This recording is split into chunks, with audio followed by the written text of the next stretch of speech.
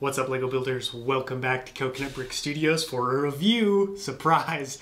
Can't even remember the last time I did a review. I think it's not been since that little General Grievous brickhead, so it's been a little while. Definitely going to be a little bit rusty, but I am very excited to review this today.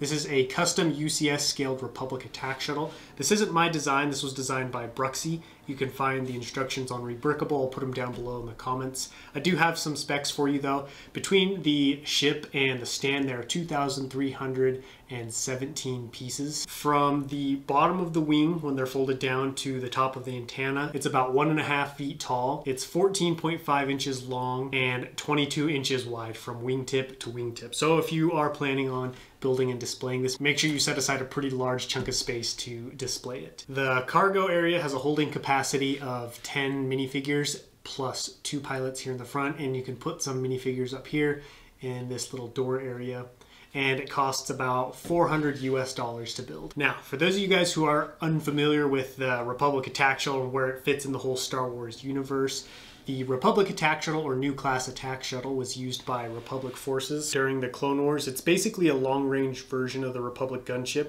with a built-in hyperdrive, heavier armor, and more comfortable seating, making it a better option for long-range transport, but not as ideal as an infantry support craft like the gunship, so it is more often used in a transport capacity. So in this review, I'm going to break the whole ship down, kind of share with you guys some things I liked, some things I didn't like. I'm going to break down its different features and functions and kind of show you how the build comes together, as well as showing you the stand. And then after that, I'm going to sit down and give you guys my thoughts. All that being said, I'm pretty sure that's everything I have to share with you guys. Let's get on with the review.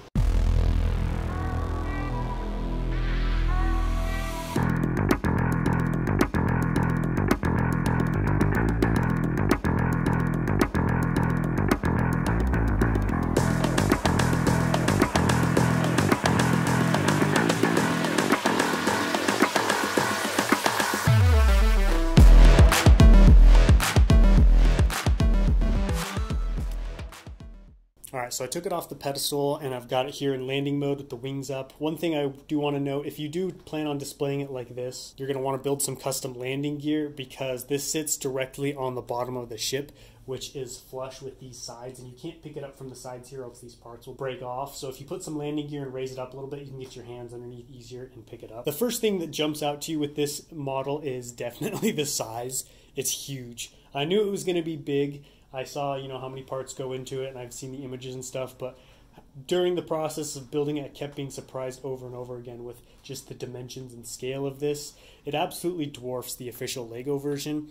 The official LEGO version does a good job of capturing the overall look and feel of the shuttle, but this definitely takes the cake for accuracy and scale. Kind of looks like a baby elephant and a mama elephant stand next to each other when you put these two ships together. This one is definitely more comparable to the UCS Imperial shuttle, which makes sense considering the attack shuttle is kind of like the precursor or the predecessor to the Imperial shuttle. They do have some build similarities with the wings, which you can probably see, and on the sides of the ship. I'm not sure what the piece count is for the Imperial shuttle, but I would imagine they're pretty much the same, because they're pretty close, because they're really close in size. Really, the only thing the Imperial shuttle has on this one is height, because of that tall fin in the middle. So I'm probably going to start with the top of the ship and kind of work my way out onto the wings and then up to the front cockpit. So this middle section is where the troop/cargo area is, and you just take off this top section here. There's nothing in here. I think it's hollow, so nothing really to show you guys there. It does come off pretty easily. Most of this black frame right here is tile, which allows you to take it on and off pretty easily. The interior is really simple but really cool looking. You've got 10 seats, 5 on each side, and you can see there is some nice detailing on the seats. You've got little, handhold, some kind of rest or clip, or some kind of rest or holder on each side of the seat, and then you've got the tan seat back right here, the bottom right here, and then here on the back we've got the weapon rack to hold all of the weapons for the troops while they're in transit, and then you do also have some trans-clear tiles up here to signify lighting along the sides of the ship, with some nice little detailing with the white tiles and then dark bluish gray tiles and grills here on the floor of the ship. And then up here on the front you have a little black arch, which signifies what would be a hallway that leads up here to the front of the ship, where you exit out of the hatch on the front of the cockpit. All in all, it's a pretty spacious little area and you have a lot you can do with it. Next, I'm going to move on to the wings here. This section right here was probably the most frustrating area to build. This model was not built physically. You know, he only ever rendered the model in 3D, the designer, and that really shows in this part. The wings were really tough to build. You know, a lot of these panels aren't really hooked together. They're held together by a lot of these white round tile looking things, and so now it's strong and pretty secure, but like building it was a really big pain.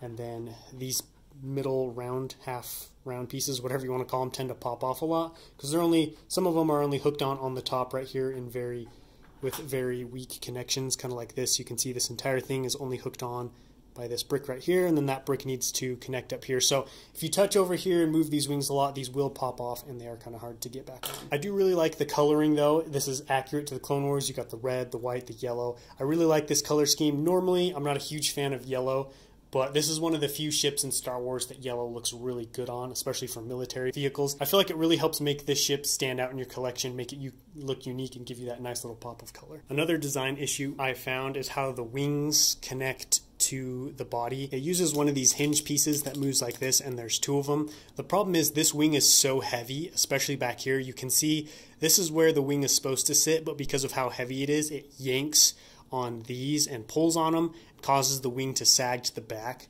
It's most noticeable when it's up here in landing mode, because you know when it's down you've got that gravity help pulling it down, evening it out. I just don't really like seeing my Legos being bent and tested like that. So if you're going to build this, I would recommend trying to fit in a third one of these here on the back to kind of help displace that weight and support this back area so it doesn't sag as much. Now moving on to the back section, a lot of you longtime viewers of the channel know that I am a sucker for the rear section of a ship. I love the way the engines look. I love engines. I love the way they look, the way they sound, the way they integrate with the ship, and I really like and appreciate the detail he did here on the back. You have the kind of two trans clear cylinders right here, and then you have the 6 larger blue engines right here. The only thing that I don't like is these are studs.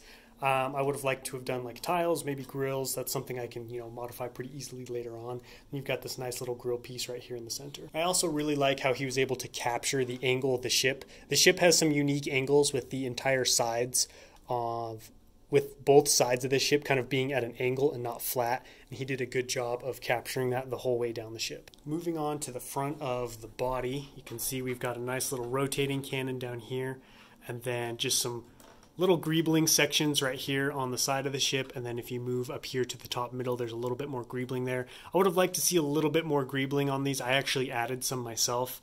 I think it was these pieces, and I can't remember what else. But it basically mirrors itself over here on this side as well. And then here on the neck, we've got some more greebling pieces leading up to the cockpit. All right, the cockpit is hands down probably one of the coolest parts of the ship, which kind of makes sense. You kind of got the most going on here.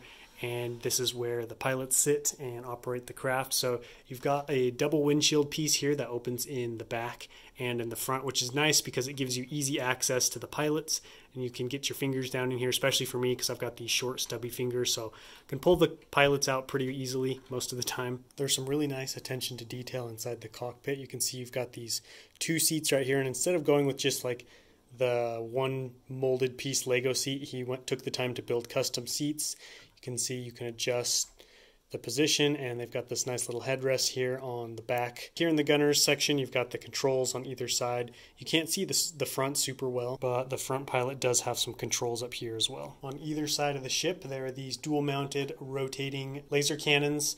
Nice little play feature. I like the posability. You can kind of pose it, shooting up at aircraft up above it, or laying down some suppressive fire for troops on the ground. Moving on to one of my favorite features of this ship, and kind of one of the deciding factors for me going with this model, is this front hatch right here that opens up, revealing a nice little hallway that goes back there. So that's where, that's where the actual ship would connect to that rear cargo area, and where the troops and cargo would come out to be unloaded. This door is pretty thick. You can see it's about a brick thick, which is kind of interesting when you flop it down like this, just because it looks really big and there's a bit of a step there for minifigures, but it's not a big deal.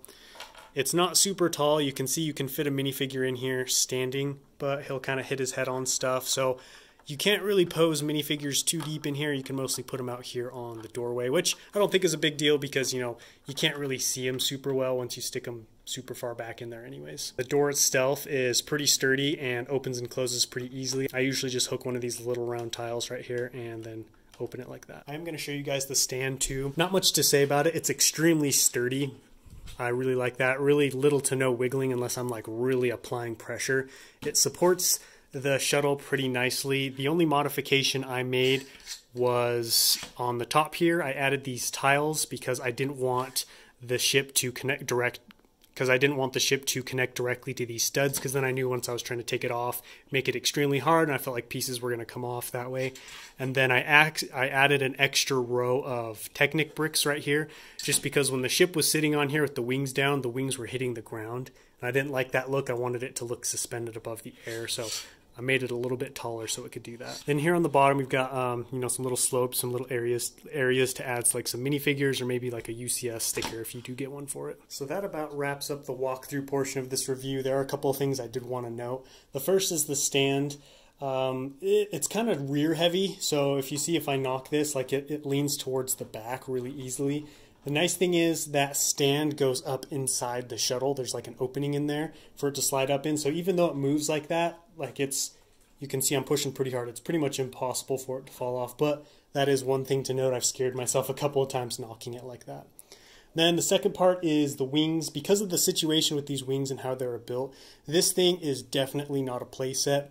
This section here is fairly sturdy. This section's a little bit worse, but still pretty good. These wings, however, are pretty fragile, especially this piece right here. So this is something that you're not going to want to move. You're not going to want to open or close these wings a lot and basically just kind of leave them in whatever position you put them, unless, you know, you're ready to go through the hassle of things breaking off and then fixing things and then readjusting the wings. So let's talk about the design. Overall, I really like the look of this ship. I feel like it's a great display piece, and you look at it and you instantly think like UCS scale, big time LEGO Star Wars set, you know what I mean? When you get down to it, the design, if you get into the real nitty gritty, there are some problems or issues that I found with the build, kind of like I talked about with the wings, the greebling here on the front, and there are a couple other pieces I had to modify. Like there was just some areas in the instructions that weren't physically possible, which kind of makes sense considering Bruxxy, the person who designed this, never actually physically built the model, only rendered it.